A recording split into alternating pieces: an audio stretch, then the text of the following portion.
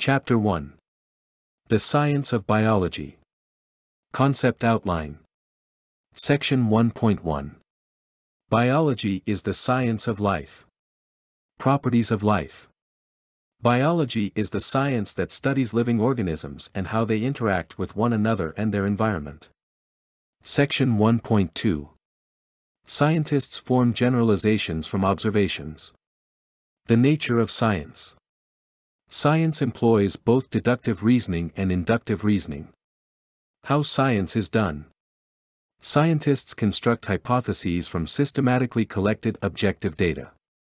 They then perform experiments designed to disprove the hypotheses. Section 1.3. Darwin's theory of evolution illustrates how science works. Darwin's theory of evolution. On a round-the-world voyage, Darwin made observations that eventually led him to formulate the hypothesis of evolution by natural selection. Darwin's evidence. The fossil and geographic patterns of life he observed convinced Darwin that a process of evolution had occurred. Inventing the theory of natural selection. The Malthus idea that populations cannot grow unchecked led Darwin, and another naturalist named Wallace, to propose the hypothesis of natural selection. Evolution after Darwin, more evidence. In the century since Darwin, a mass of experimental evidence has supported his theory of evolution, now accepted by practically all practicing biologists. Section 1.4. This book is organized to help you learn biology. Core principles of biology. The first half of this text is devoted to general principles that apply to all organisms, the second half to an examination of particular organisms. You are about to embark on a journey of discovery about the nature of life. Nearly 180 years ago, a young English naturalist named Charles Darwin set sail on a similar journey on board HMS Beagle. What Darwin learned on his 5-year voyage led directly to his development of the theory of evolution by natural selection, a theory that has become the core of the science of biology. Darwin's voyage seems a fitting place to begin our exploration of biology, the scientific study of living organisms and how they have evolved. Before we begin, however, let's take a moment to think about what biology is and why it's important. Section 1.1. Biology is the science of life. Properties of life. In its broadest sense, biology is the study of living things, the science of life. Living things come in an astounding variety of shapes and forms, and biologists study life in many different ways. They live with gorillas, collect fossils, and listen to whales. They isolate viruses, grow mushrooms, and examine the structure of fruit flies. They read the messages encoded in the long molecules of heredity and count how many times a hummingbird's wings beat each second. What makes something alive? Anyone could deduce that a galloping horse is alive and a car is not, but why? We cannot say, if it moves, it's alive, because a car can move and gelatin can wiggle in a bowl. They certainly are not alive. What characteristics do define life? All living organisms share 5 basic characteristics. 1. Order. All organisms consist of one or more cells with highly ordered structures. Atoms make up molecules, which construct cellular organelles, which are contained within cells. This hierarchical organization continues at higher levels in multicellular organisms and among organisms, figure 1.2. 2. Sensitivity. All organisms respond to stimuli. Plants grow toward a source of light, and your pupils dilate when you walk into a dark room. 3. Growth, development, and reproduction. All organisms are capable of growing and reproducing, and they all possess hereditary molecules that are passed to their offspring, ensuring that the offspring are of the same species. Although crystals also grow, their growth does not involve hereditary molecules. 4. Regulation. All organisms have regulatory mechanisms that coordinate the organism's internal functions. These functions include supplying cells with nutrients, transporting substances through the organism, and many others. 5. Homeostasis. All organisms maintain relatively constant internal conditions, different from their environment, a process called homeostasis. Synopsis. All living things share certain key characteristics: order, sensitivity, growth, development and reproduction, regulation, and homeostasis. Section 1.2. Scientists form generalizations from observations. The nature of science. Biology is a fascinating and important subject, because it dramatically affects our daily lives and our futures. Many biologists are working on problems that critically affect our lives, such as the world's rapidly expanding population and diseases like cancer and AIDS. The knowledge these biologists gain will be fundamental to our ability to manage the world's resources in a suitable manner, to prevent or cure diseases, and to improve the quality of our lives and those of our children and grandchildren. Biology is one of the most successful of the natural sciences, explaining what our world is like. To understand biology, you must first understand the nature of science. The basic tool a scientist uses is thought. To understand the nature of science, it is useful to focus for a moment on how scientists think. They reason in two ways, deductively and inductively. Deductive reasoning. Deductive reasoning applies general principles to predict specific results. Over 2,200 years ago, the Greek Eratosthenes used deductive reasoning to accurately estimate the circumference of the Earth. At high noon on the longest day of the year, when the sun's rays hit the bottom of a deep well in the city of Syene, Egypt, Eratosthenes measured the length of the shadow cast by a tall obelisk in Alexandria, about 800 kilometers to the north. Because he knew the distance between the two cities and the height of the obelisk, he was able to employ the principles of Euclidean geometry to correctly deduce the circumference of the Earth, Figure 1.3. This sort of analysis of specific cases using general principles is an example of deductive reasoning. It is the reasoning of mathematics and philosophy and is used to test the validity of general ideas in all branches of knowledge. General principles are constructed and then used as the basis for examining specific cases. Inductive reasoning. Inductive reasoning uses specific observations to construct general scientific principles. Webster's dictionary defines science as systematized knowledge derived from observation and experiment carried on to determine the principles underlying what is being studied. In other words, a scientist determines principles from observations, discovering general principles by careful examination of specific cases. Inductive reasoning first became important to science in the 1600s in Europe, when Francis Bacon, Isaac Newton, and others began to use the results of particular experiments to infer general principles about how the world operates. If you release an apple from your hand, what happens? The apple falls to the ground. From a host of simple, specific observations like this, Newton inferred a general principle: all objects fall toward the center of the Earth. What Newton did was construct a mental model of how the world works, a family of general principles consistent with what he could see and learn. Scientists do the same today. They use specific observations to build general models, and then test the models to see how well they work. Synopsis. Science is a way of viewing the world that focuses on objective information, putting that information to work to build understanding. How science is done. How do scientists establish which general principles are true from among the many that might be true? They do this by systematically testing alternative proposals. If these proposals prove inconsistent with experimental observations, they are rejected as untrue. After making careful observations concerning a particular area of science, scientists construct a hypothesis, which is a suggested explanation that accounts for those observations. A hypothesis is a proposition that might be true. Those hypotheses that have not yet been disproved are retained. They are useful because they fit the known facts, but they are always subject to future rejection if, in the light of new information, they are found to be incorrect. Testing hypotheses. We call the test of a hypothesis an experiment, Figure 1.4. Suppose that a room appears dark to you. To understand why it appears dark, you propose several hypotheses. The first might be, there is no light in the room because the light switch is turned off. An alternative hypothesis might be, there is no light in the room because the light bulb is burned out. And yet another alternative hypothesis might be, I am going blind.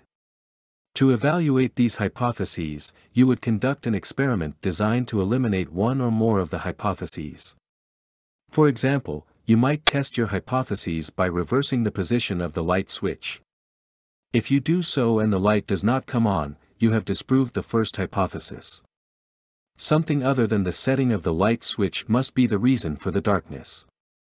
Note that a test such as this does not prove that any of the other hypotheses are true, it merely demonstrates that one of them is not.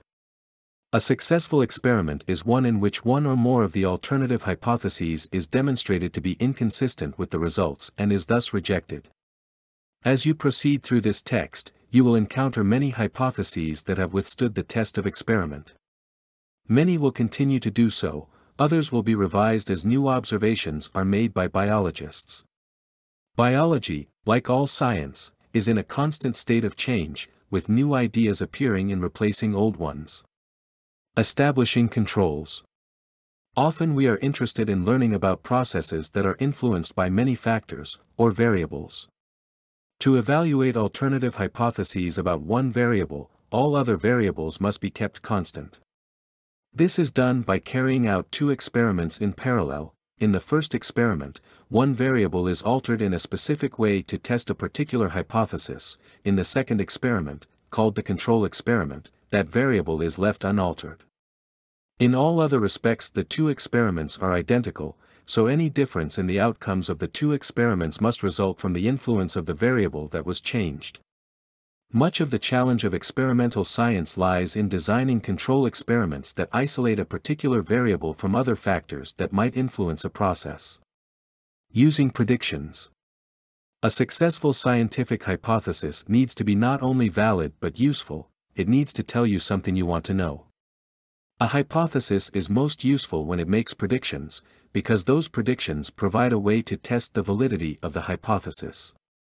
If an experiment produces results inconsistent with the predictions, the hypothesis must be rejected.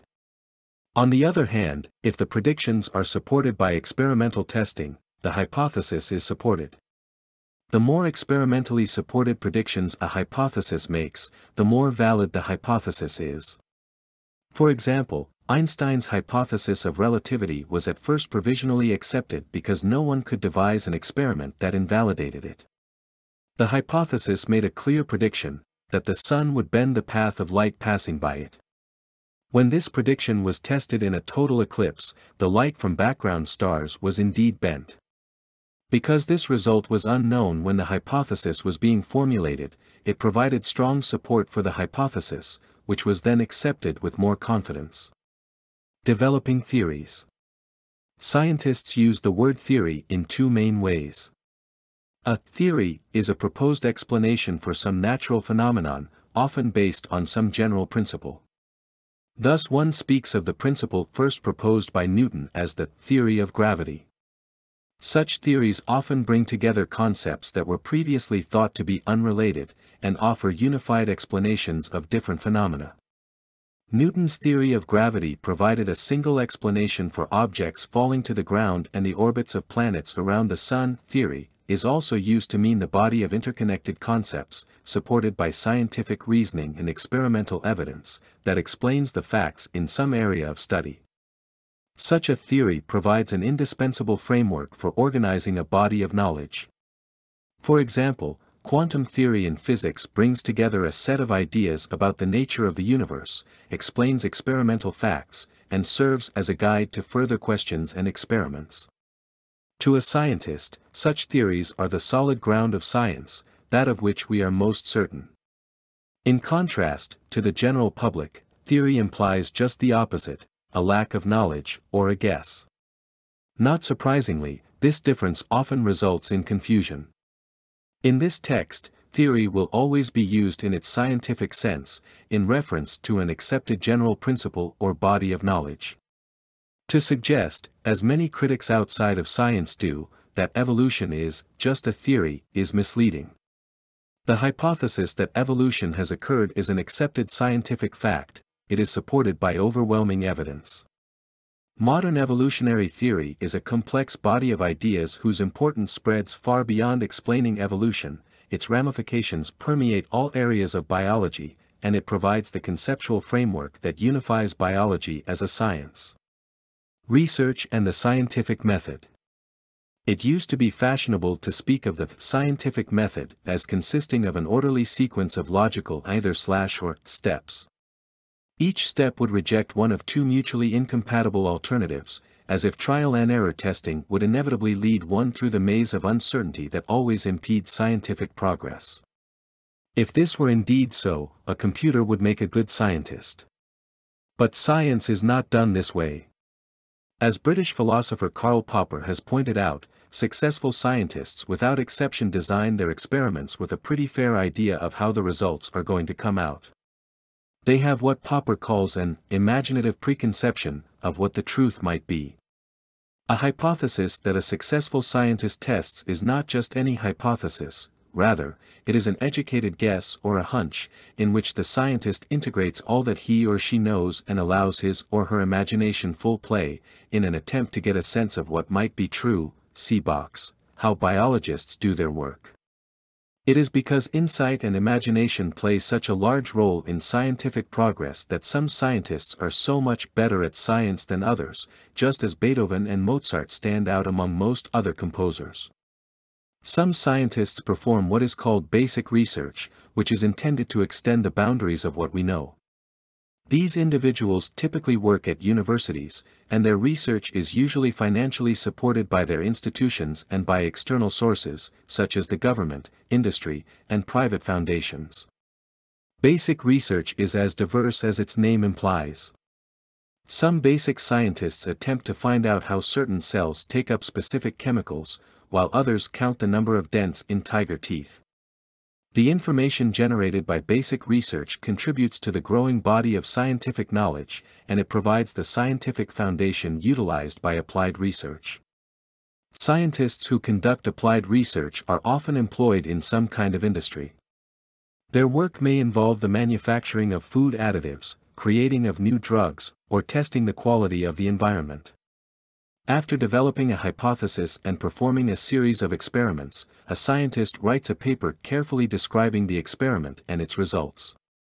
He or she then submits the paper for publication in a scientific journal, but before it is published, it must be reviewed and accepted by other scientists who are familiar with that particular field of research. This process of careful evaluation, called peer review, lies at the heart of modern science, fostering careful work, precise description, and thoughtful analysis.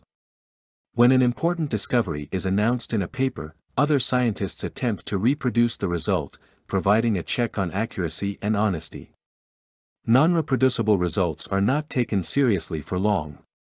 The explosive growth in scientific research during the second half of the 20th century is reflected in the enormous number of scientific journals now in existence. Although some, such as Science and Nature, are devoted to a wide range of scientific disciplines, most are extremely specialized. Cell Motility in the Cytoskeleton, Glycoconjugate Journal, Mutation Research, and Synapse are just a few examples. Synopsis. The scientific process involves the rejection of hypotheses that are inconsistent with experimental results or observations. Hypotheses that are consistent with available data are conditionally accepted. The formulation of the hypothesis often involves creative insight. How biologists do their work. The consent. Late in November, on a single night not even near to freezing, the ginkgo trees that stand along the walk drop all their leaves in one consent, and neither to rain nor to wind but as though to time alone, the golden and green leaves litter the lawn today, that yesterday had spread aloft their fluttering fans of light. What signal from the stars? What senses took it in? What in those wooden motives so decided to strike their leaves, to down their leaves, rebellion or surrender? And if this can happen thus, what race shall be exempt? What use to learn the lessons taught by time, if a star at any time may tell us, now? Howard Nemerov. What is bothering the poet Howard Nemerov is that life is influenced by forces he cannot control or even identify. It is the job of biologists to solve puzzles such as the one he poses, to identify and try to understand those things that influence life. Nemerov asks why ginkgo trees, figure 1a, drop all their leaves at once. To find an answer to questions such as this, biologists and other scientists pose possible answers and then try to determine which answers are false. Tests of alternative possibilities are called experiments. To learn why the ginkgo trees drop all their leaves simultaneously, a scientist would first formulate several possible answers, called hypotheses. Hypothesis 1: ginkgo trees possess an internal clock that times the release of leaves to match the season. On the day Nemerov describes, this clock sends a drop signal, perhaps a chemical, to all the leaves at the same time. Hypothesis 2: the individual leaves of ginkgo trees are each able to sense day length, and when the days get short enough in the fall, each leaf responds independently by falling. Hypothesis 3: a strong wind arose the night before Nemerov made his observation, blowing all the leaves off the ginkgo trees. Next, the scientist attempts to eliminate one or more of the hypotheses by conducting an experiment. In this case, one might cover some of the leaves so that they cannot use light to sense day length. If hypothesis 2 is true, then the covered leaves should not fall when the others do, because they are not receiving the same information.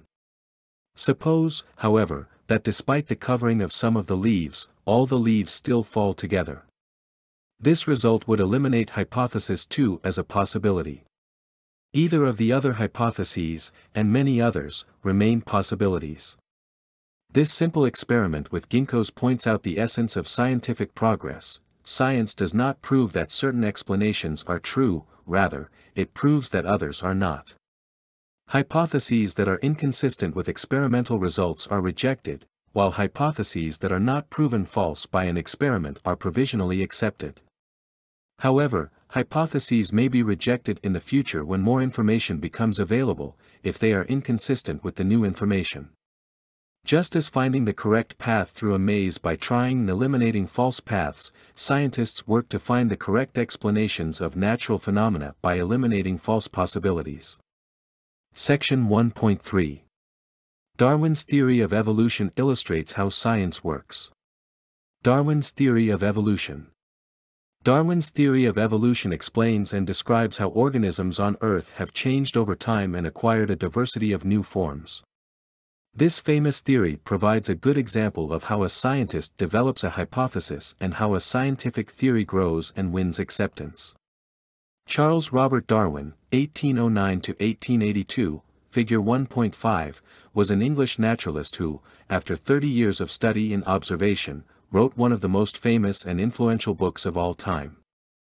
This book, On the Origin of Species by Means of Natural Selection, or the Preservation of Favored Races in the Struggle for Life, created a sensation when it was published, and the ideas Darwin expressed in it have played a central role in the development of human thought ever since. In Darwin's time, most people believed that the various kinds of organisms and their individual structures resulted from direct actions of the Creator, and to this day many people still believe this to be true. Species were thought to be specially created and unchangeable, or immutable, over the course of time. In contrast to these views, a number of earlier philosophers had presented the view that living things must have changed during the history of life on Earth. Darwin proposed a concept he called natural selection as a coherent, logical explanation for this process, and he brought his ideas to wide public attention. His book, as its title indicates, presented a conclusion that differed sharply from conventional wisdom. Although his theory did not challenge the existence of a divine creator, Darwin argued that this creator did not simply create things and then leave them forever unchanged. Instead, Darwin's God expressed himself through the operation of natural laws that produced change over time, or evolution. These views put Darwin at odds with most people of his time, who believed in a literal interpretation of the Bible and accepted the idea of a fixed and constant world. His revolutionary theory deeply troubled not only many of his contemporaries but Darwin himself. The story of Darwin and his theory begins in 1831, when he was 22 years old. On the recommendation of one of his professors at Cambridge University, he was selected to serve as naturalist on a 5-year navigational mapping expedition around the coasts of South America, Figure 1.6, aboard HMS Beagle, Figure 1.7. During this long voyage, Darwin had the chance to study a wide variety of plants and animals on continents and islands and in distant seas. He was able to explore the biological richness of the tropical forests, examine the extraordinary fossils of huge extinct mammals in Patagonia at the southern tip of South America, and observe the remarkable series of related but distinct forms of life on the Galapagos Islands, off the west coast of South America. Such an opportunity clearly played an important role in the development of his thoughts about the nature of life on Earth. When Darwin returned from the voyage at the age of 27, he began a long period of study and contemplation. During the next 10 years, he published important books on several different subjects, including the formation of oceanic islands from coral reefs and the geology of South America. He also devoted 8 years of study to barnacles, a group of small marine animals with shells that inhabit rocks and pilings, eventually writing a 4-volume work on their classification and natural history. In 1842, Darwin and his family moved out of London to a country home at Down, in the county of Kent. In these pleasant surroundings, Darwin lived, studied, and wrote for the next 40 years. Synopsis. Darwin was the first to propose natural selection as an explanation for the mechanism of evolution that produced the diversity of life on Earth. His hypothesis grew from his observations on a 5-year voyage around the world. Darwin's evidence. One of the obstacles that had blocked the acceptance of any theory of evolution in Darwin's day was the incorrect notion, widely believed at that time, that the Earth was only a few thousand years old. Evidence discovered during Darwin's time made this assertion seem less and less likely. The great geologist Charles Lyell, 1797–1875, whose Principles of Geology, 1830, Darwin read eagerly as he sailed on the Beagle, outlined for the first time the story of an ancient world of plants and animals in flux. In this world, species were constantly becoming extinct while others were emerging. It was this world that Darwin sought to explain. What Darwin saw. When the Beagle set sail, Darwin was fully convinced that species were immutable. Indeed, it was not until 2 or 3 years after his return that he began to consider seriously the possibility that they could change. Nevertheless, during his 5 years on the ship, Darwin observed a number of phenomena that were of central importance to him in reaching his ultimate conclusion, Table 1.1. For example, in the rich fossil beds of southern South America, he observed fossils of extinct armadillos similar to the armadillos that still lived in the same area, Figure 1.8. Why would similar living and fossil organisms be in the same area unless the earlier form had given rise to the other? Repeatedly, Darwin saw that the characteristics of similar species varied somewhat from place to place.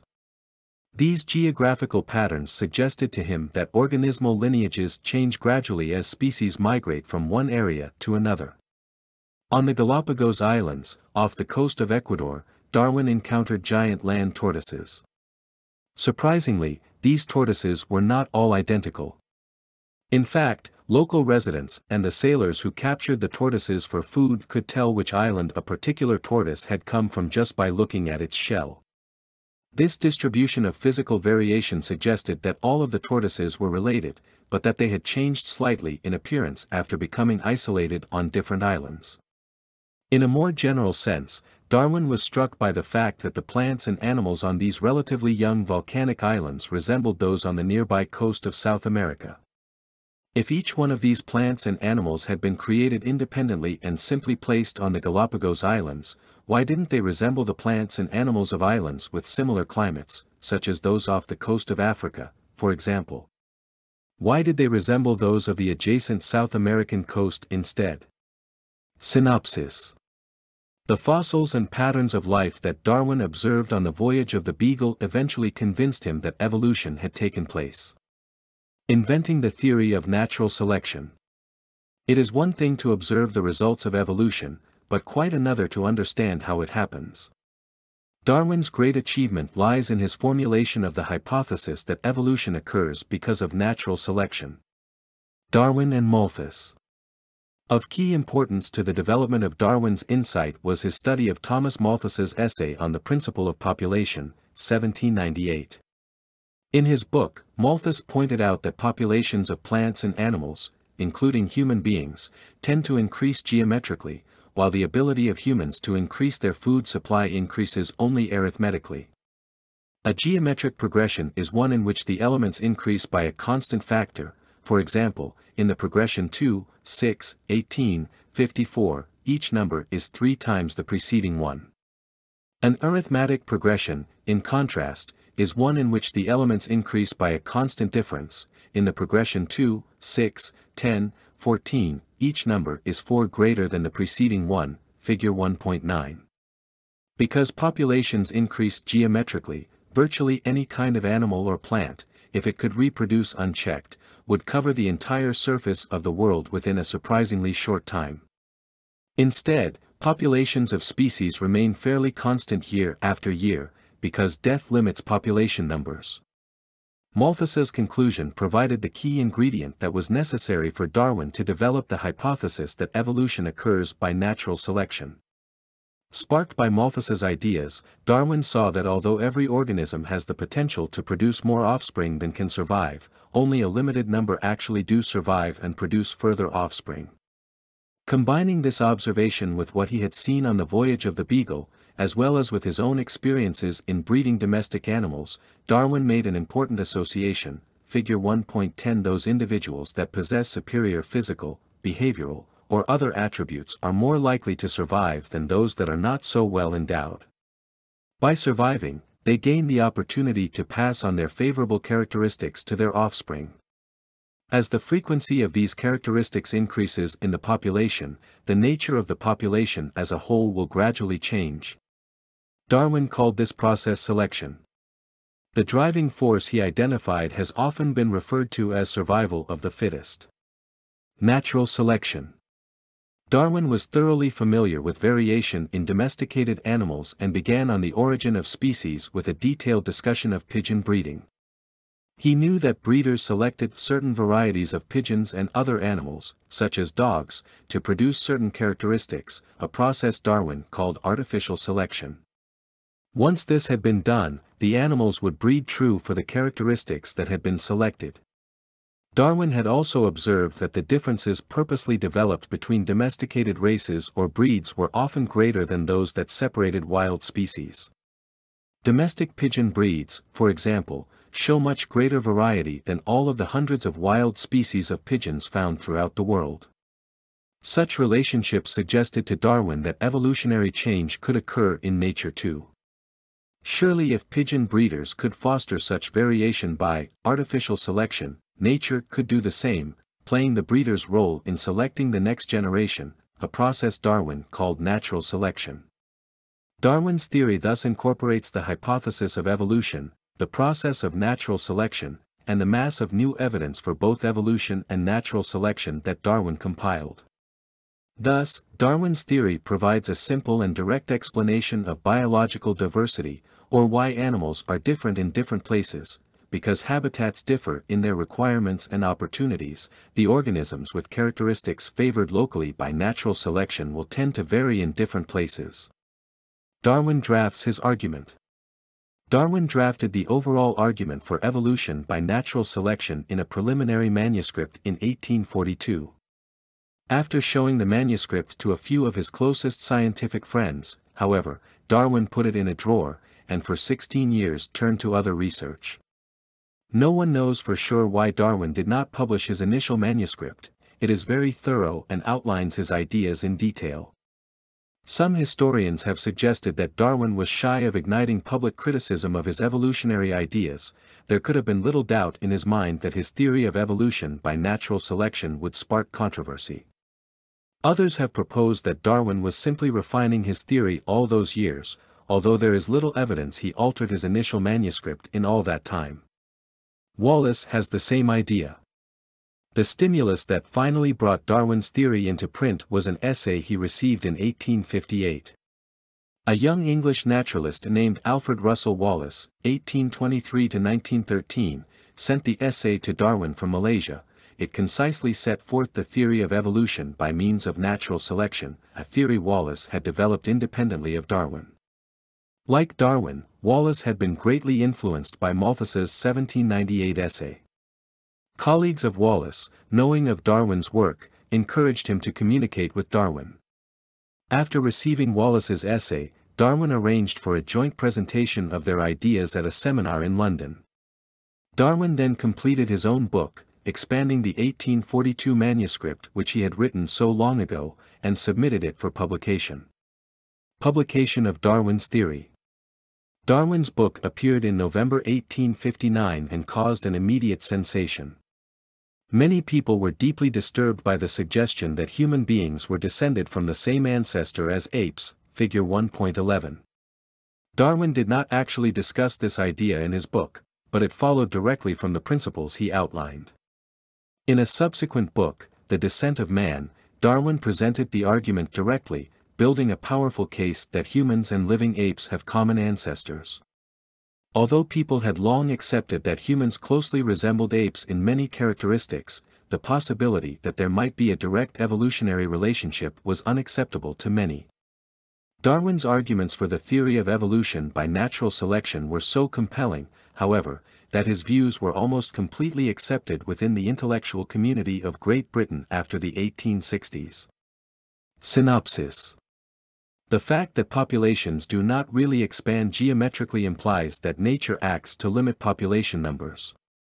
The traits of organisms that survive to produce more offspring will be more common in future generations, a process Darwin called natural selection. Evolution after Darwin, more evidence. More than a century has elapsed since Darwin's death in 1882.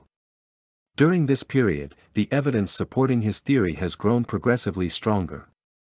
There have also been many significant advances in our understanding of how evolution works. Although these advances have not altered the basic structure of Darwin's theory, they have taught us a great deal more about the mechanisms by which evolution occurs. We will briefly explore some of this evidence here. In Chapter 21 we will return to the theory of evolution and examine the evidence in more detail. The fossil record. Darwin predicted that the fossil record would yield intermediate links between the great groups of organisms, for example, between fishes and the amphibians thought to have arisen from them, and between reptiles and birds. We now know the fossil record to a degree that was unthinkable in the 19th century. Recent discoveries of microscopic fossils have extended the known history of life on Earth back to about 3.5 billion years ago. The discovery of other fossils has supported Darwin's predictions and has shed light on how organisms have, over this enormous time span, evolved from the simple to the complex. For vertebrate animals especially, the fossil record is rich and exhibits a graded series of changes in form, with the evolutionary parade visible for all to see. See box. Why study fossils? The age of the Earth. In Darwin's day, some physicists argued that the Earth was only a few thousand years old. This bothered Darwin, because the evolution of all living things from some single original ancestor would have required a great deal more time. Using evidence obtained by studying the rates of radioactive decay, we now know that the physicists of Darwin's time were wrong, very wrong. The Earth was formed about 4.5 billion years ago. The mechanism of heredity. Darwin received some of his sharpest criticism in the area of heredity.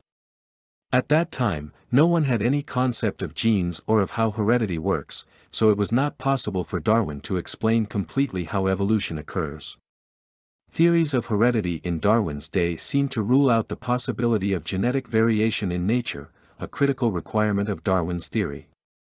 Genetics was established as a science only at the start of the 20th century, 40 years after the publication of Darwin's On the Origin of Species. When scientists began to understand the laws of inheritance, discussed in Chapter 13, the heredity problem with Darwin's theory vanished. Genetics accounts in a neat and orderly way for the production of new variations in organisms. Comparative anatomy. Comparative studies of animals have provided strong evidence for Darwin's theory. In many different types of vertebrates, for example, the same bones are present, indicating their evolutionary past. Thus, the forelimbs shown in Figure 1.12 are all constructed from the same basic array of bones, modified in one way in the wing of a bat, in another way in the fin of a porpoise, and in yet another way in the leg of a horse. The bones are said to be homologous in the different vertebrates, that is, they have the same evolutionary origin, but they now differ in structure and function.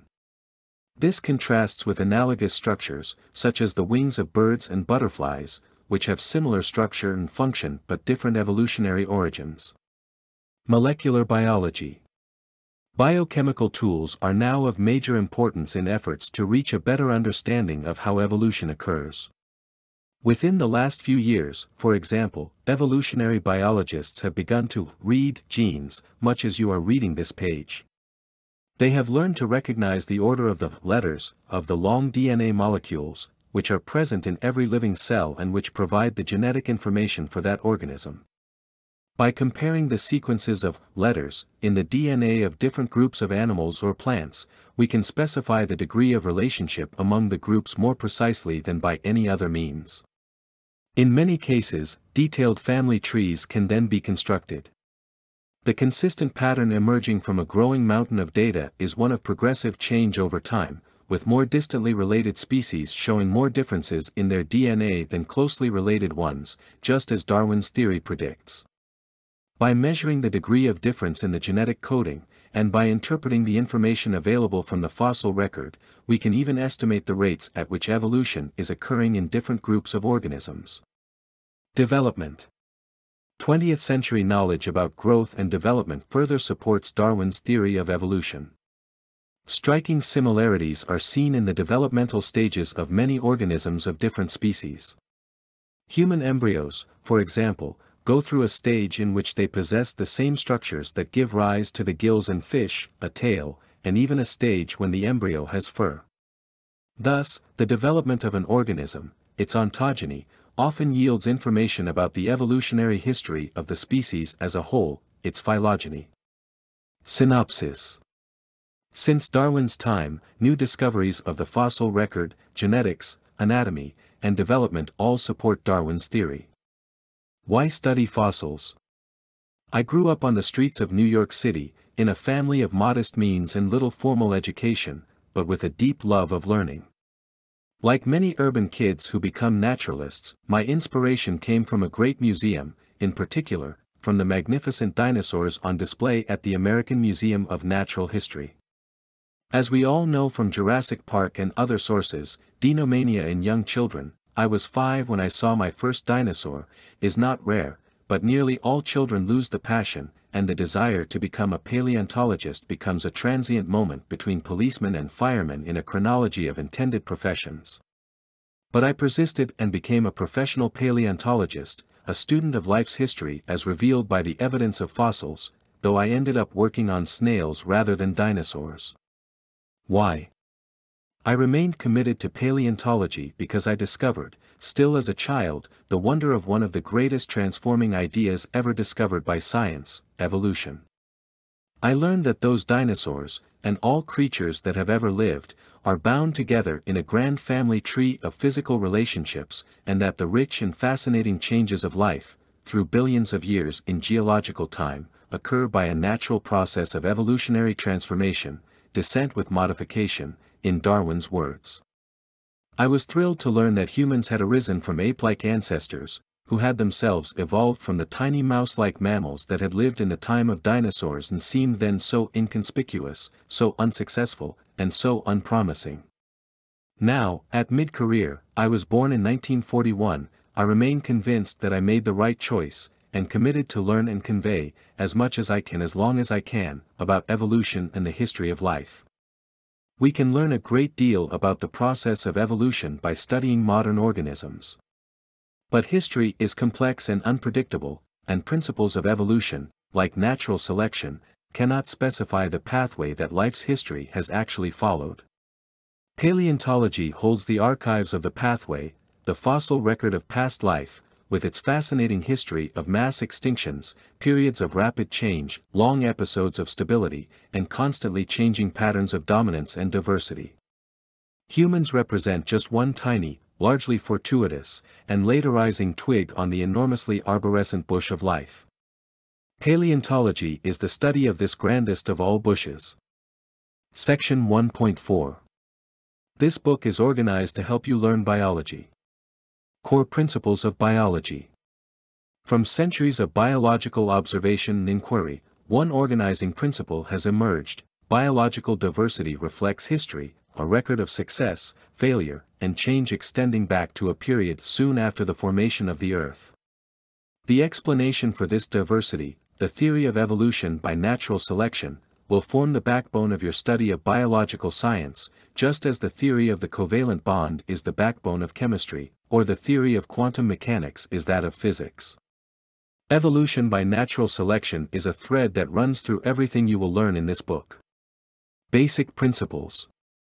The first half of this book is devoted to a description of the basic principles of biology, introduced through a levels of organization framework. At the molecular, organellar, and cellular levels of organization, you will be introduced to cell biology. You will learn how cells are constructed and how they grow, divide, and communicate. At the organismal level, you will learn the principles of genetics, which deal with the way that individual traits are transmitted from one generation to the next. At the population level, you will examine evolution, the gradual change in populations from one generation to the next, which has led through natural selection to the biological diversity we see around us.